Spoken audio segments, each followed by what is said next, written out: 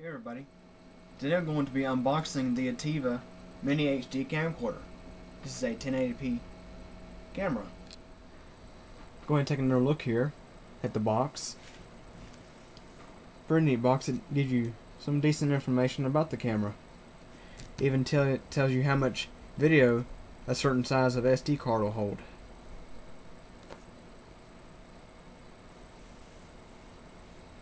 Gives you some information about the camera here, the mini HDMI port, mini USB 2 port, TV port, the controls, the screen, and this shows the actual size of the camera. Some specifications right here.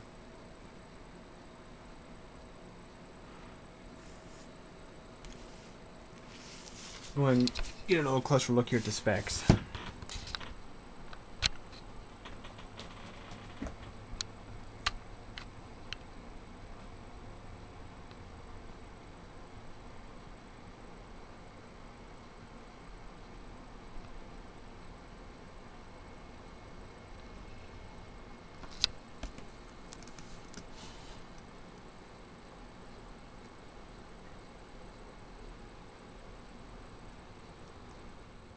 Ativa is a house brand for Office Depot.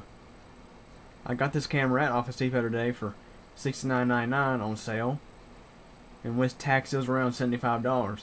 This camera normally is like $179.99, something around there. This is a rebranded Toshiba Camileo S10, I believe. Yeah, the Camileo S10.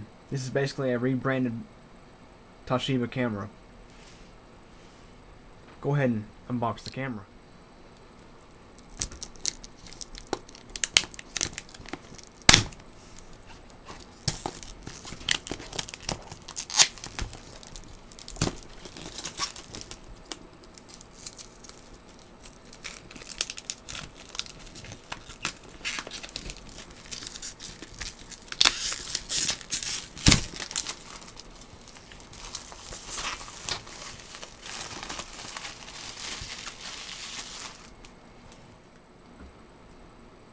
Included with this camera is an audio video cable, USB cable, HDMI cable, AC power adapter, lithium-ion rechargeable battery, CD-ROM with software and user manual, quick use guide, and carrying pouch and strap.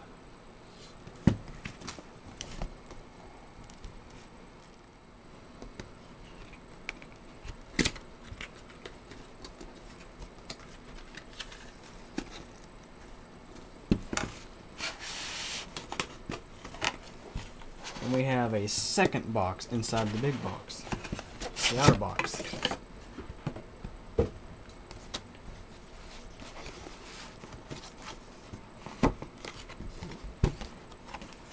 And here is the camera itself.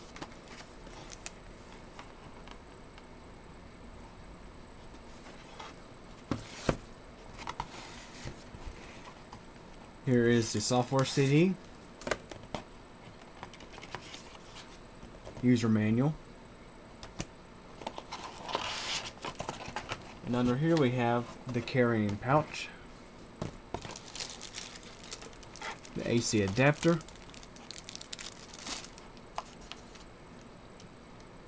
carrying strap, lithium-ion battery.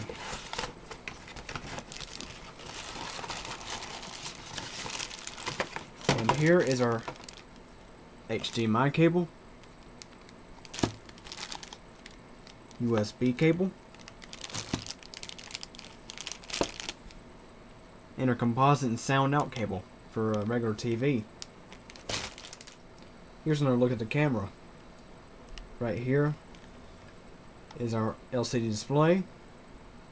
The power button's right here. The SD card goes in right here. Landscape and macro button.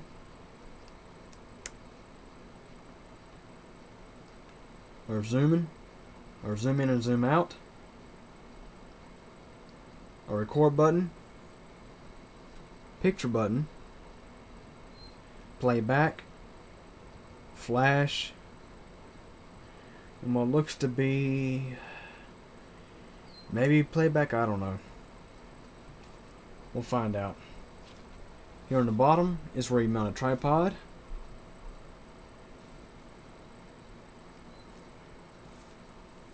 Pretty decent little camera.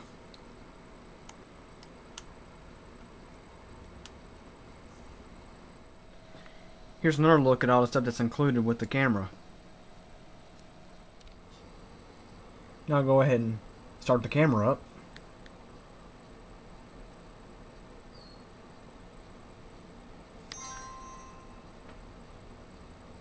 Pretty simple to use. Here it tells you how much time you have left.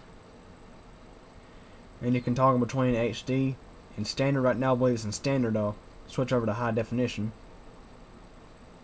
And you see 15 minutes left on this 1 gig card. You press this button here to record. Press the button again to stop recording. This camera has 3 options here for lighting modes. Take a look here. You press the button once, you go into room light mode. See the little light bulb. Press the button again, it turns you into night mode. It has a little light on the front of it. Take a look here. This bright LED light. Very nice for night shooting.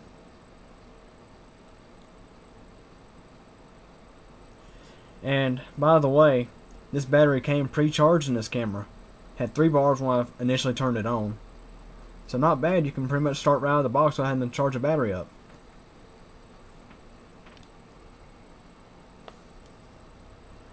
Pretty decent, neat little easy to use camera. That's how you take a picture. You press this button here and it shoots a picture. And I'm going to turn the camera back off. Right here is the access spot for the USB, HDMI, and the TV out, as you might be able to see right here. Do a quick overview of the specs here. It has a 5 megapixel sensor. It has digital zoom 4 times, digital zoom 1 time for 1080p, so basically it doesn't have much any zoom in 1080p mode. It has a 2.5 inch LCD display, 128 megabytes of internal flash memory, and it can accept up to a 32 gigabyte SD high capacity card. It has a 10-second delay self timer. It can shoot in high definition 1080p, 1920 by 1080, 3 frames per second. It can shoot in 720p, 1280 by 720, 3 frames per second. WVGA, which is widescreen, DVD quality, 848 by 480 at 60 frames per second. It can shoot in VGA, your typical 640 by 480, 30 frames per second. And it can also shoot in QVGA, which is 320 by 240 at 30 frames per second. Basically, web quality video. It can take 12 megapixel images, 5 megapixel images, and 3 megapixel images. And it has an MP60 lithium ion battery. Pretty decent camera. After I use this camera for a bit and starting to get used to it, I'll make a comparison video of this camera with the DXG 567V HD camcorder. Any questions or comments? Let me know.